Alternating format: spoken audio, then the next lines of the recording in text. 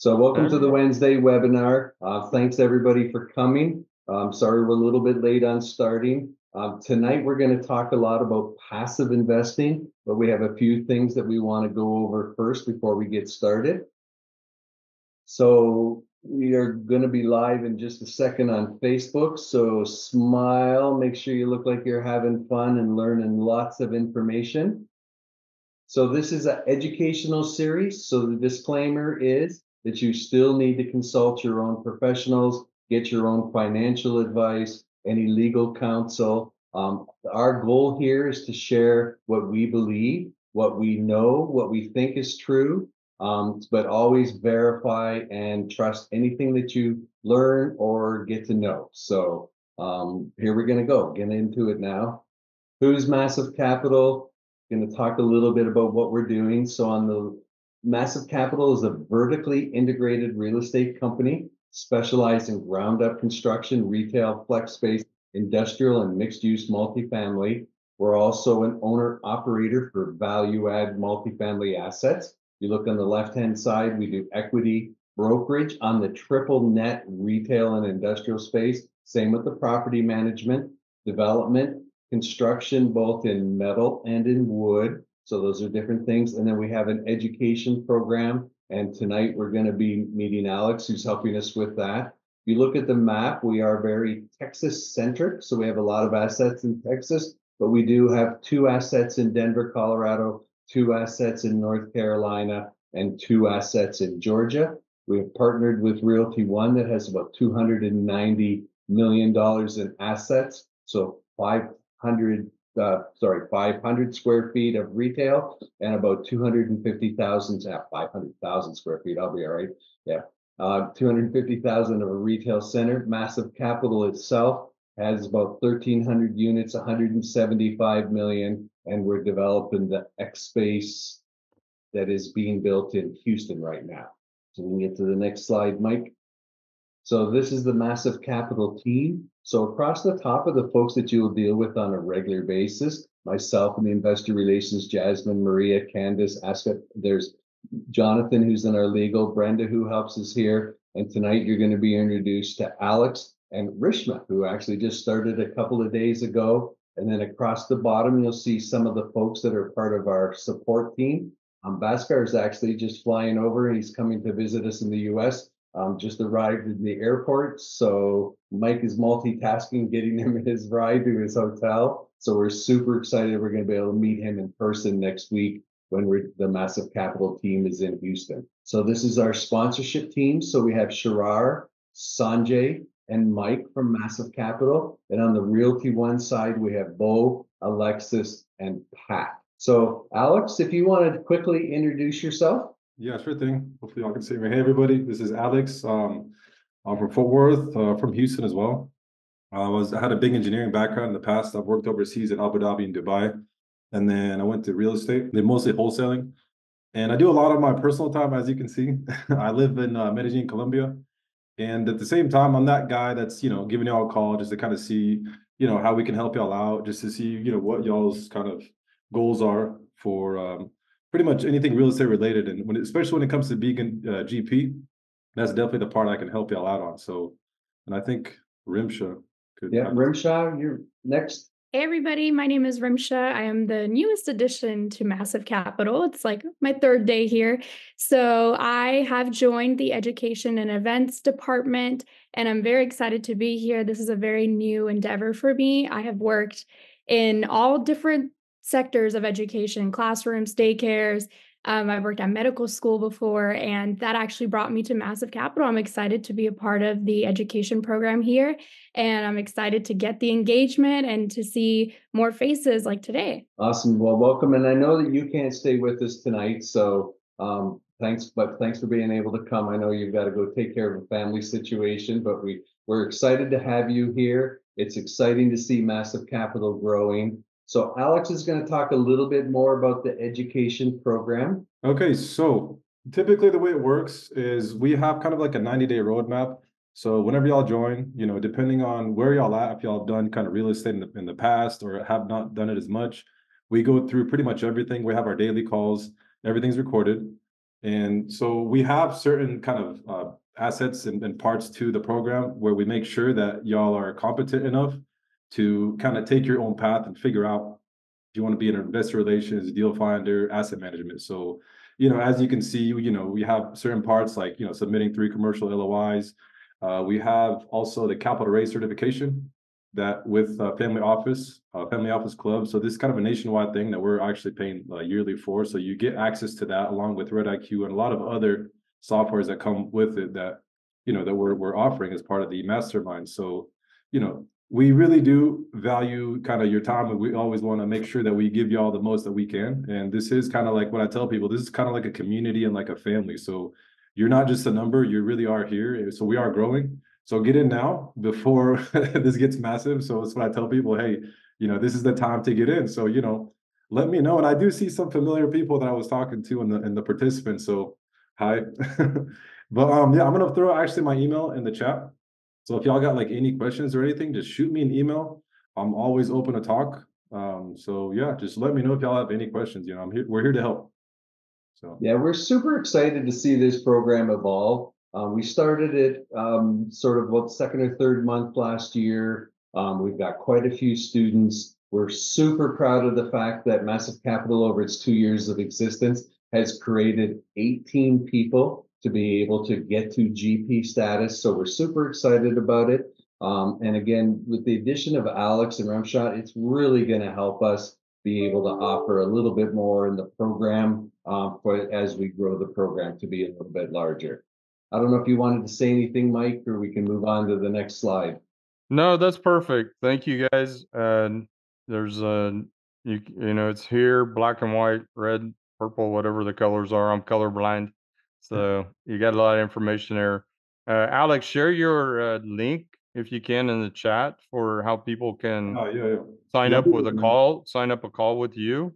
I So if will do that anybody's interested in this, as we speak. go to Alex's calendar link, sign up to book some time, talk through it, learn about it, and get to know us a little more and join us.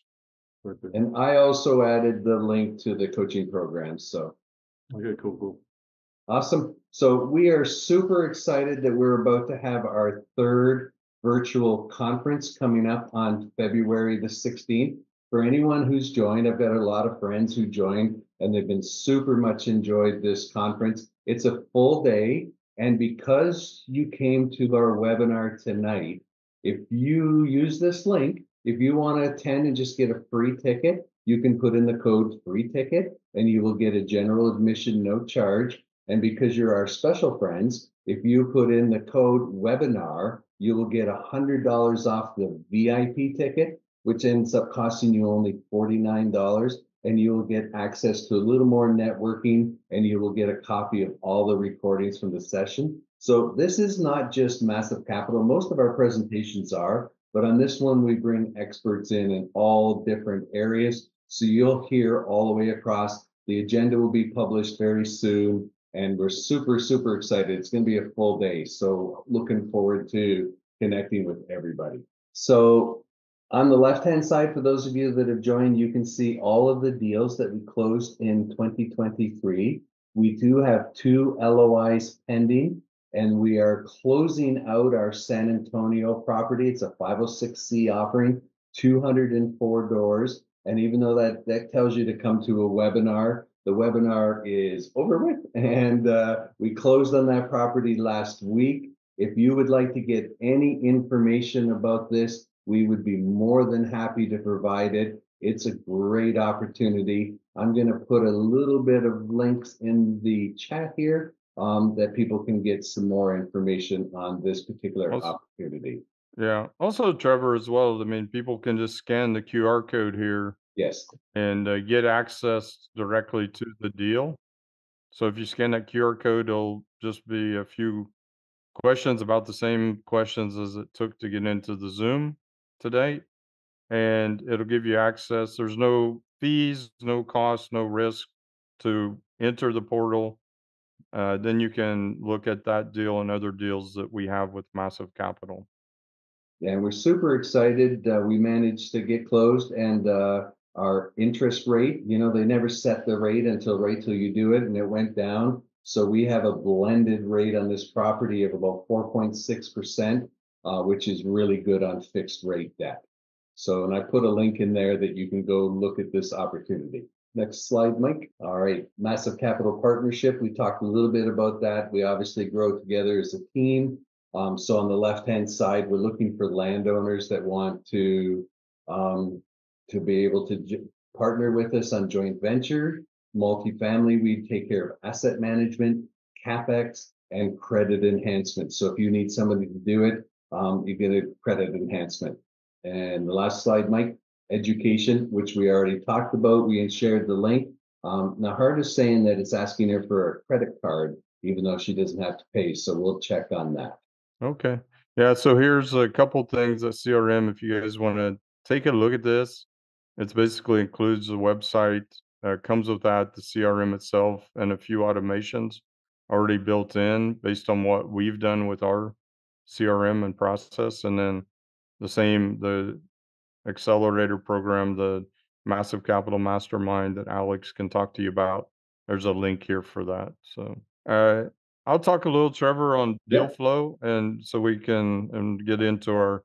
So just one of the things that we've been changing and working on is building out our deal flow process. So we now work within Monday.com.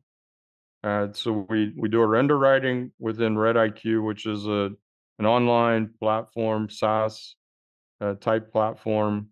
It's a high subscription rate, so people that join us get access to that. And then we load that through into Monday.com and run it as each project goes through.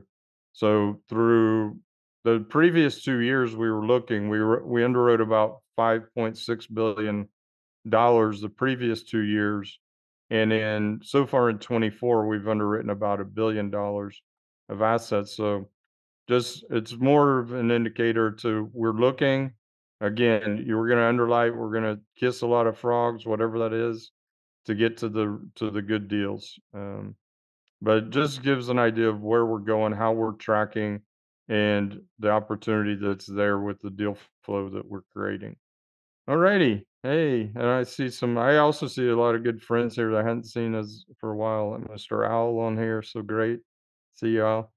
We're going to talk now a bit into real estate investing fundamentals, the market rent growth, and assumptions of like new debt, as loan assumption versus new debt, and investor economics, a little bit on that. Some of the things when we're thinking about the markets and rent growth and just, what's going on, right? We look for whether you're doing retail or multifamily, you're looking for growth, right? And uh, you're looking for added, more rooftops going up uh, as well. But for like if you're doing retail, but if you're doing multifamily, you're looking for the growth into the area, and that growth into the area drives. Okay, I need more. I need more space. I need more units to rent, and that then as either if the building process hasn't caught up, that drives up the rental rates as well, right? So it's supply and demand, obvious things. So as you look into the different markets, and one of the things we do and we push, like your when you talk about like your buy box and where you want to look to own, be pretty specific geographic so you can learn that market really well and get to know it and get to know the brokers there, get to know the deals, the neighborhoods, be able to, uh, you know, drive it virtually if you're not, if you're not in a place that you say, I don't really like to invest where I live, but I want to invest in some other places, drive it virtually as much as you can, and then eventually go and visit that area, spend some time in the market, take some time to go drive around it, live and person as well. Um, so the things we talked about here is that that market growth that drives the rent appreciation. And that rent appreciation, obviously, some of you guys have been around a while, but if there's any people new, that rent appreciation drives the value of the property, because as we increase the rent, the income goes up, the net income goes up, assuming that we keep our expenses down, and all of that adds directly to the value. So if you assume whatever cap rate in that area, every dollar you add, is going to add that, that percentage as value based on that cap rate.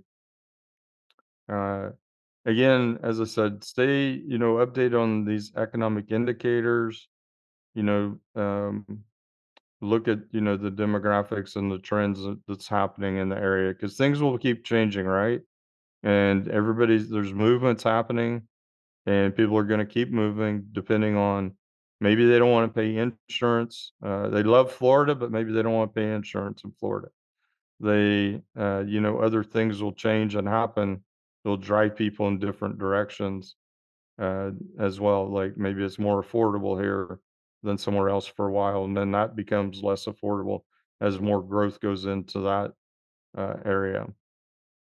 So I'm going to go over a couple graphs and take a little time on these and kind of think about these. So the first graphs I have are what they call from single family rentals. So they're not multifamily, but we'll see a lot of overlap indications that are very similar.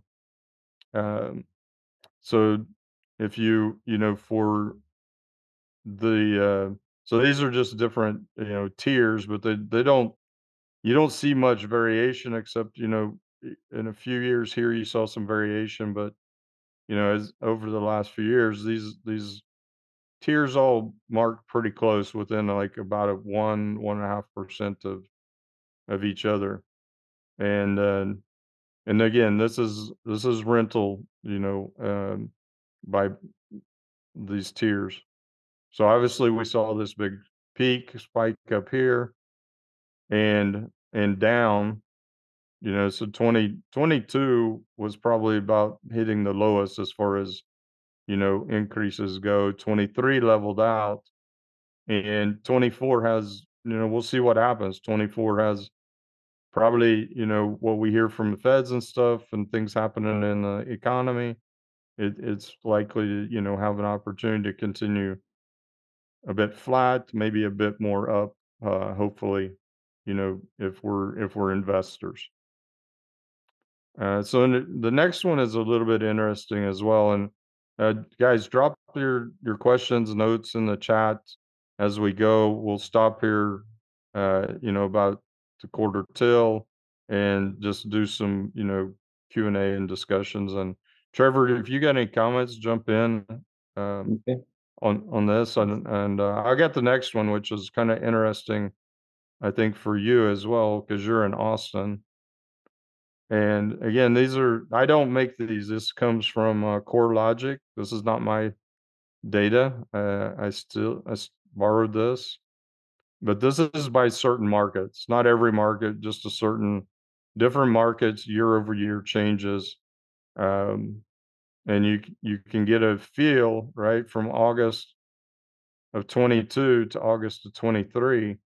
Some markets, so like St. Louis is actually up from where it was in 22. Everything else, the trend has continued to be a little bit down from the previous. What I was sharing, like, you know, again, single family homes, this is single family rent index. Again, Austin, slightly down uh, compared to the rest of the market right now. And that could be, it's different indicate things that it went through, and maybe it's just adjusting to what it should be versus where it went to. So you got Dallas. Again, Dallas still is positive, but down consider a lot from where it was even in the previous years. So again, this is the single family homes. The next one talk a little bit about, and then I'll pause here for a little bit, Trevor, and get you to chime in on some things. But this one I found really interesting. So this is actually a multifamily homes. This is from RealPage. I don't know if you guys use RealPage. RealPage is one of the big marketing groups out there, companies, and some of the data from them. So, it's really interesting to see, okay, where we were in 2020, where we were headed, right? What was happening in 2020, and then what happened, okay, boom, now we hit here, 21, biggest time ever, and of any ever period, like by substantial amounts, right? In this, and by 14, or up to 14%, which is, if I come here, very similar, right? So the single family home and the multifamily, they're going to track. So, if you fall in one, you're probably good to, one or the other will get you some good data on what's happening in those markets. 22, we talked about it, started flattening out. And then 23 became, leveled out, really, really flat, but positive at least, not below overall, at least positive. And, we'll see what happens, 24 really, maybe it's going to be in here, in that 3 to 4. I've seen, some predictions, around 4% for the year for 24. Trevor, any thoughts, any feedback there? Yeah, I know the one thing too is that at no time ever in the history of tracking numbers has the delta from what a mortgage costs in relation to what your rent costs.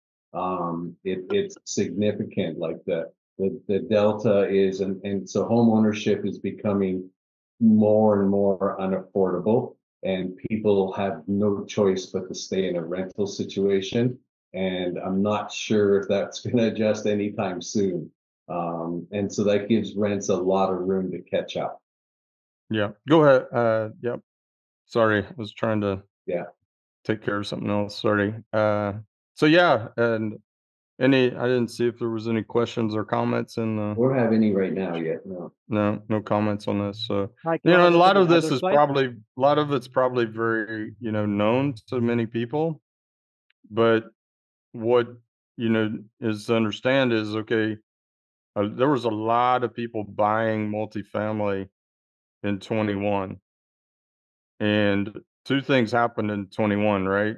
People were buying at this peak of growth, and then also people were buying at a debt at the lowest, but also without, buying bridge debt that was not fixed. So people were buying, you know, floating debt. So the combination of the floating debt and this growth, people thought, okay, this growth is going to continue like this. They were counting on it. There were, many people underwriting deals at, 4 to 6% growth, counting that, hey man, this is a slam dunk. And now, if you underwrote it 4 to 6% growth in 21 or even 22, you know, that's a heavy hit. That's like a half or more reduction to what you were underwriting. So when you're, even as a passive investor, right? Take a look at, like, asking just the question, like, how much growth, how much rent growth are you talking about? And use some of this as, like, is that realistic or not realistic to what the sponsor team is planning and doing as far as that goes. Um, Yeah, okay. and rents did really grow quickly, and they kind of caught up to themselves, and I guess you could say stalled out. They certainly weren't increasing; they were plateauing. But I believe very strongly that with this delta between the housing prices, I mean, people that are in a house have still not been able to, they're not out of their houses at this point. And it's just, if you got in at a good low interest rate and you're well, but for anybody trying to move into the housing market or have to move from a job change, it's very challenging to get back into a house, and you are often forced to get into rental. Yeah. Thank you, Trevor. So this one, this is as well. This is something that we deal with a lot in all of our underwriting now, and uh, you know, this subject has become a lot hotter the last year and a half than it was previously, because of a lot of people were actually able to lock in some good rates in you know 18, 19, 20, 21. Some had some really long IOs, some may be going into P&I. And they're like, so now what's happening is people are selling deals. They're really not selling the deal. They're selling the deal, but they're really selling the debt. They're selling the interest rate. So people are buying properties because of the low interest rate. They're buying a property because it's got, maybe it had a 3 or a 3.5 or a 4. And and we shared one earlier. We bought one that is a assumable loan with a down in the fours average, or with a blended now with us for the original loan plus the supplemental. So, is taking over a loan, it actually, and there's some other things to it, Trevor's going to have a great story to share about a loan assumption that didn't go so well sometimes.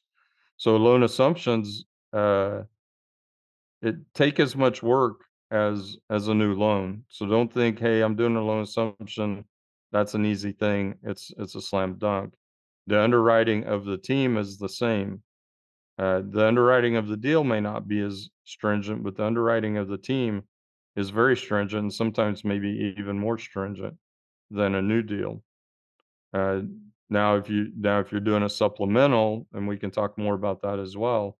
So supplemental is like, okay, I have a loan at 4% for 10 million. I also want to I don't want to raise, 10 million of capital. So I'm going to get a supplemental loan for maybe 4 million. That supplemental loan, though, that makes the whole project has to meet the DSCR now. So that it has new challenges as well. And again, like I said, it requires approval from the lender. There's some fees, it's maybe a little less, but and so you get a little closing costs a little lower, interest rates a little lower. New loans, I think everybody knows what happens with the new loans, but you got more flexibility. You can negotiate your terms a little bit more. Look at the type, how do you want that deal when you exit? Where do you want to be on that debt and that loan?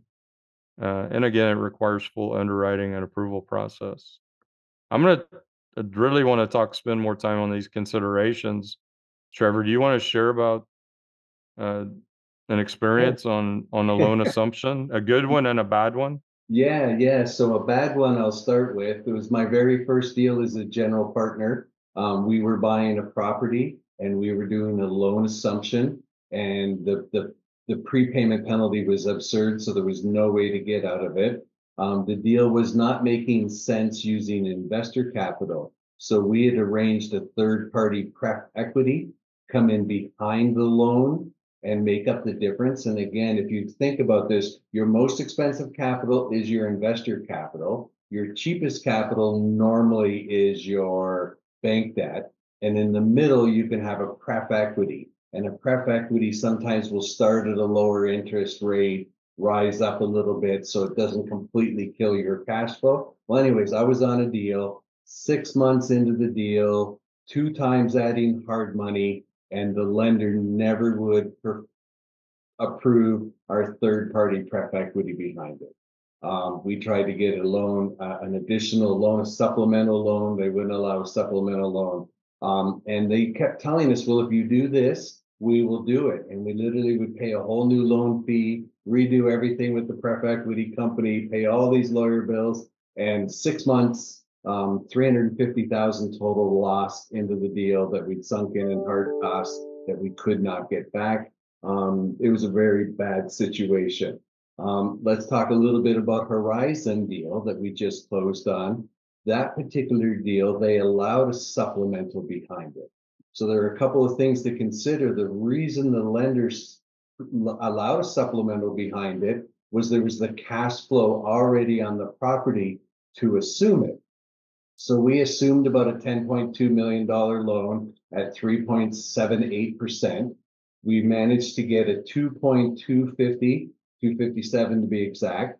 That was at a 7.74 rate. So clearly a huge delta, but the blended rate is still 4.49. So it still made sense. And even though we were out of the interest only period, if you have a property that's cash flowing and you can manage to make the equity payments and still produce cash flow for your investors, then that makes sense. And we were very fortunate on that particular deal that it really did make sense. We were able to do it. We're still very, very comfortable LTV of around 70%. So it's not like we've overstretched the deal. So we're very fortunate about that. And I'm going to talk about another deal I'm in. The property actually went up in value. They were on a bridge loan, so they had to refinance. It was supposed to be a cash out refinance, but because the loan to value, they were at an 80% bridge and they got a 68% HUD loan, it turned into a cash in refi. So again, she can show with these kind of things that happen how a deal can definitely change its structure. At the end of the day, it's still a great property, still made sense. This wasn't a massive capital deal. This is a personal example, but it just goes to show all of the variables that can happen on debt. And then, of course, we're all well aware of the people that underwrote, did not ever think that the world would get as crazy it is, and had 3, 4, 5% debt, and now they have 6, 7, 8% debt.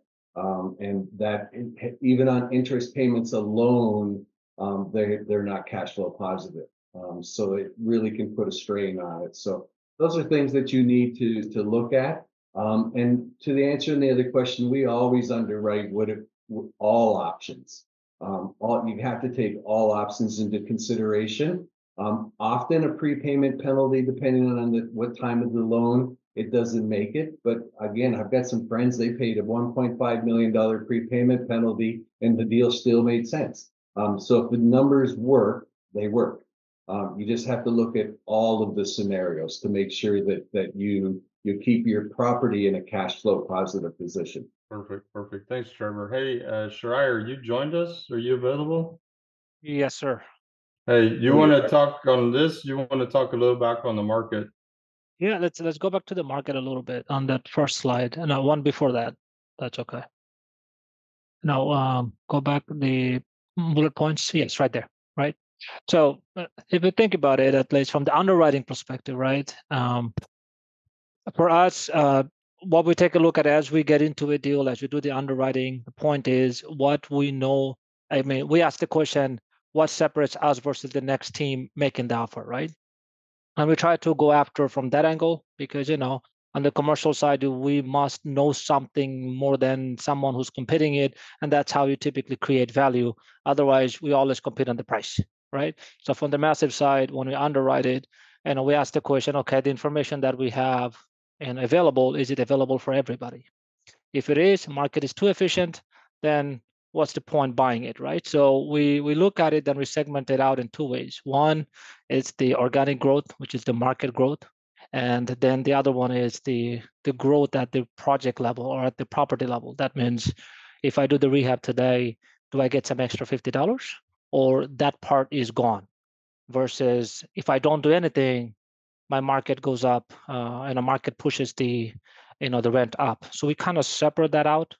And then when you get into the project level, the local demographics level, and that's where things gets really interesting. And as Mike was mentioning, that we use tools. So for us, data is gold, right? And the information arbitrage is something that we try to go after. And So when we store the data, when we underwrite the data in a given location, we try to create our own database. Like example, we're in Houston, we're in DFW. In DFW, we have underwritten more than 200 properties. What it means is that we have collected 200 properties, actual T12s, rent roll in our database. So right now, if you go back and we want to ask the question, hey, on the North Dallas in this quadrant, we have one property, we're taking a look at it. We get the Dallas growth, right? Which is in this year, rent growth will be very minimal because I just saw the slide is spiked up. 2 years ago, we had a huge growth. So market is adjusting. But then at the property level, we could see the property around us that we historically underwrote. What is their growth? What is their OpEx? What has been their rent collection? What has been their vacancy? So we can really benchmark at the actual level, at the property level. That's the beauty of underwriting hundreds of properties, collecting all the data, having a tool behind it. That is not possible if I just use Excel model and keep on underwriting it, right? So that's how we look at it, and that's something. And we ask everybody when we look at, especially the bigger ticket projects, separate out the rent growth, market driven versus the rehab driven, and then look at the rehab driven and ask the question, what is my next doors are getting for the same rehab when I'm done with it, and if that's a plausible rent increase, then you go about modeling it out. So that's one thing what I will say, hey, look, pay attention, both from the LP side, both from the GP side, extract it out, separate them out, so you really know which way we go. And second, we ask the question, okay, we want to be close to the market. What I meant to say, everything is expensive or everything is cheap for a reason, right? If I'm surfing, I want to put my surfboard on a side where I have typically bigger waves, right? I don't want to go in a smaller place where I have less of a wave. So on that note, we also take a look at it that given all things equal, right? Given all things equal, do I put our money in a tertiary market? Assuming the price is the same, rent growth is the same, everything is same. Do I put that on a tertiary market or do I put that on a core market, right? So that's how we adjust the location as well. So it goes a lot in it to the modeling, especially anything about $15-20 million deals. And that's how I look at it. And that's why we use a lot of tools. We have like 4 different tools that we use. And those help us quite a bit. And all the information that we collect, it's inside the boundary line, which is anybody within the massive team. And our students, we have access to the full data set so we can play. And that's how we create a little bit of information arbitrage when we underwrite the deals. Loan assumption, yes, that one. Okay, so it's a massive what we do. What we tend to call, we're a finance company first. So we all take a position, and right or wrong, but we have a position that, hey, we take a say in this particular year, this is how that's going to play out, we believe, and that's how we position ourselves. And then as the information comes about, we adjust, right? So Q4 last year, we took a position is higher for longer, and rate cut will not happen Q1 and Q2. And that's how we took a position December-ish timeframe. That's how been our position up until now.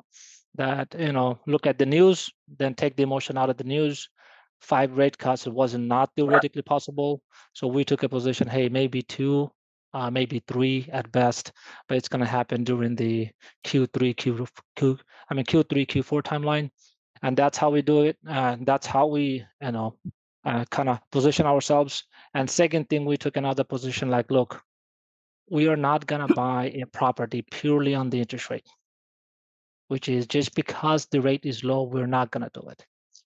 We've been saying it for a year and a half, and finally some of the people kind of caught up with this. It is interesting because if you think about it, 4% interest rate sounds really awesome, right? Which is true, 4%, very cheap, versus you get a new loan today, 5 and a 7, right? And that's because, deal kind of kills it. But what it does is, if you think about it, we are higher for longer, but it's not going to go down to 4%. I mean, this is almost certain for next 2-3 years, right? Let's take the business plan assumption.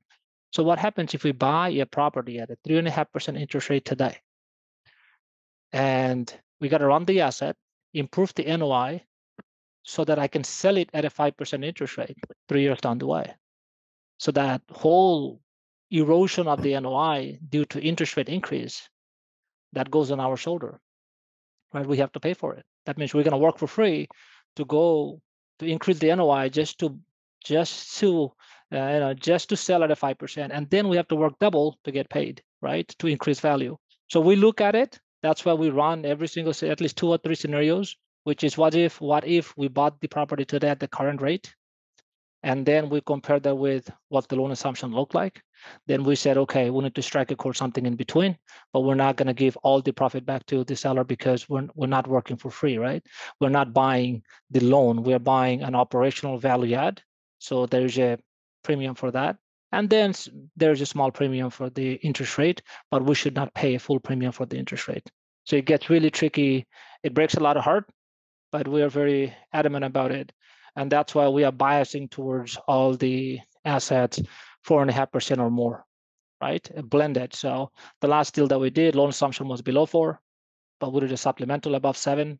Blended is close to 5. We liked it because I'm close to the market. I am buying a property which is almost 5% compared to a new debt 5 and a 7. So when we sell 3 years down the way, we're selling it at a 5%. So interest rate has no impact on my buying price and the sell price. So all the value add that we're going to do, that's a pure value add. So that's how we kind of took a look at it. And that's why anything someone said, hey, it's a 3 years loan assumption, you got 4%, or 3% is fantastic. We was like, nope, it's fantastic for the seller, not for us. And that's how I take a look at it. So Mike, back to you. I added a little more flavor. Yeah, Awesome. no, I think that was great. I appreciate Schreier. And it's probably really where we'll wrap up. I think the last slide is just a little bit mix of the last few things. And just for people to think about, right? You know, uh, just, understand the journey and understand, the value of what you're getting into and what people are, telling you or selling to you, right? Because if I buy 100 units, does that mean that I'm going to make 20,000 a month in income? You know, there could be ways that is true statement, and there are other ways that may not be a true statement, right? If I can buy it all myself and do different things, then all that money comes to me of the rents and things, and however much I can keep the expenses down. But if I'm buying it as a syndication, then 70% of that, some of that money goes to the investors. And then I probably am doing a GP, like, I may get 50% of the GP and everybody else gets 50%. And so it just is relative to what the real structure of the whole deal is. It's not just, hey, yeah, if I buy that many units, I'm going to make this much money. So that was one of the things I heard this week. Somebody was sharing with me, and wanted just to talk about that. One of the things, other pieces, and I'll let Schreier kind of expand on this a bit, but I think now in the next, for a little bit, expect people, are going to be going, for higher returns because, or at least promising higher returns because they're, everybody's out there competing with different, uh, other products out there. There's real estate. There's other products out there besides real estate, that and with interest rates higher, that you got to, give a bit better, maybe you got to give a better return, or people are looking to give a better return. So just look at that. And last thing I think is you're looking through like what you're doing, leverage experience from other industries as well. So, look at capital markets across other business sectors, not just real estate,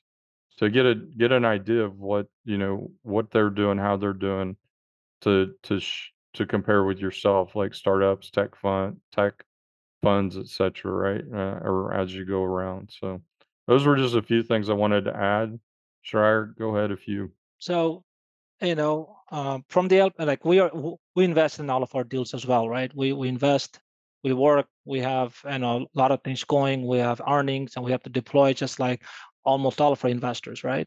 We, again, it's a finance company first. Massive, it's a finance company first. We got to take a financial view of it, and we have to be a little bit more academic about it, right? When the interest rate was 3.5%, it was almost like free money.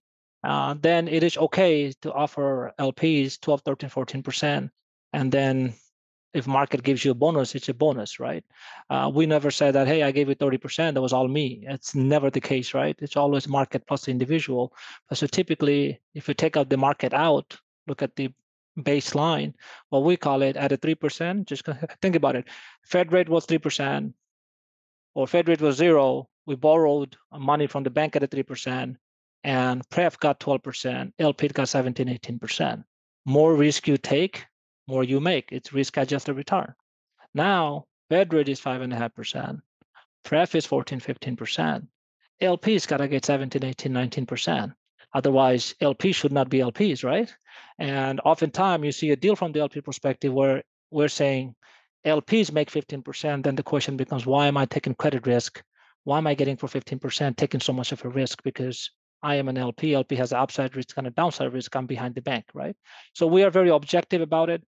That, hey, and our money is everybody's money, just like our money, we want to make sure the money gets a return that is adjusted for the market. And that also pushes the second question, is that just one type of deal at a given area at a given time, those days are gone for a little bit. So we have to really be flexible about to make sure that money makes the right amount of return, which is also why we do many things, right? Again, our job is to create value for the money and a solid return adjusted for the market. If it's multifamily today, fantastic. It is a retail tomorrow, okay. Let it be. If it's land day after, no big deal, right? It doesn't mean that we should not discount what is the market return, right? And I can go to bank, get 5%, almost guaranteed, right? So if I come to as a bank, outside the bank, I should get 7, 8%. That's how we design the pref. And then for the LP side, we're very, very intentional about what kind of a project we do. And that puts a pressure on us to make sure that we find the right kind of project. So you'll see that. So as a LP perspective, if I have a deal today that I'm going in at a 12, 13, 14, 15% even, unless it's a solid class A and you need some bigger depreciation, just analyze the deal a little bit extra, right? That's on the return side, right? You should expect a little bit more. Then the leveraging experience from the other industry, we're LPs as well, right? So we have to make a decision. Do I go buy stock? Do I go do a city? Or do I do real estate? Or do I do all or some or blend it in? Be objective about it. Be true to the system, who you are, and then you kind of go about it. The one thing we suggest you don't do, which I did, I used to work at Shell. My wife used to work at Exxon, and we thought we knew, upstream, downstream domains. So what happened? Under the name of I know it a little bit, which we had some idea because of the level that we worked in. I have Exxon in my portfolio. I have Shell in my portfolio. I got Mustang in my portfolio. I got Tech Tip in my portfolio. Guess what? I'm all in gas. Under the name of de-risking, I have fully risked myself. So don't do that. Step out, separate that out, and kind of play with the money. That's where the point is. Look, everybody has a unique background. Don't double down on your background all the time unless you are knee deep in it, right? For all of us GPs, this massive side, we're in the real estate, but not in the same asset class. They don't jive in the same frequency. Not at the seventh, even though we are in the domain, we have de-risked quite a bit within the domain. And you should, we say all of our friends, you should you should model the same way. So thank you. Thank you. Number one, nothing is risk-free. Absolutely nothing, right? It doesn't matter. I love you guys or not. I'll take your money or not. Money is money. Nothing is risk-free. Nothing is guaranteed. Our role at this from the massive side is to give you the downside protection the most, right? Mike, Sanjay, and I, we all are engineers. We work in the production facility. We call it fail everything first, then you pass it. So you know where the failure factors come about. Don't pass a project, then you don't know what the failure points are, right? So nothing is risk-free. Education is important. Being passive, to me, is like actively passive, right? There's nothing absolute passive. You're spending some time to getting to know us, getting to know the deal, and due diligence, it's a must. I absolutely, and if you ask me, my gut wrenches, all my friends call, hey, Shira, I know you sent me the email, this is my money. As long as you invest, I'm investing. I was like, no, don't do that. go read the dang thing, right? Ask some questions, then give the benefit of the doubt. So due diligence to us is very cool. Love when you guys ask the questions. Follow the process. There is a reason for a process. And then, and for us, it's to be active and consistent, right? We all bought stocks. We all lost a little bit of money. We all made some money as well. As long as net we're on the positive, that is the whole idea. And last but not the least, time is your best friend. So take a little longer horizon, play it out, build your basket, keep being consistent, active about it, follow the process, proper due diligence, learn, then go for the risk. Awesome. Thank you. So, yeah, thank you. Perfect And timing. We're right at the top of the hour. And so we're definitely gonna keep this going. I do want to mention that next week, if you love me, you will show up on Valentine's night. Okay. Yeah. So we're talking about why do we love real estate? We realize you may have some conflicts, but we hope that you'll come and join us. But we decided, since it was February the 14th, we had to talk about why do we love real estate. And I think if you spend any time with anyone on the Massive team, you have no doubt that we love real estate and we love what we do. We love helping people learn and be able to gain their financial independence. We all put our own money in. We believe real estate is the way to create generational wealth. So thanks everybody for coming.